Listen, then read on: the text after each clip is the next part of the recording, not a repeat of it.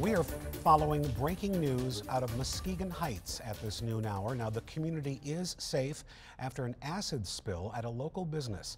This happened at Quality Plating. This is just north of Broadway Avenue. The business owner there says an employee was taking a container off of a truck when it spilled.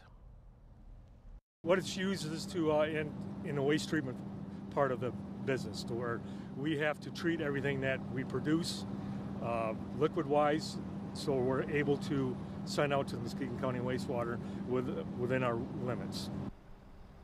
Now, the owner says this chemical is comparable to battery acid. The fire chief there on scene says the spill was stopped early and did not go downstream into the storm drain. Crews are now decontaminating equipment. They are not sure how much of this acid actually spilled, but say it was less than 50 gallons.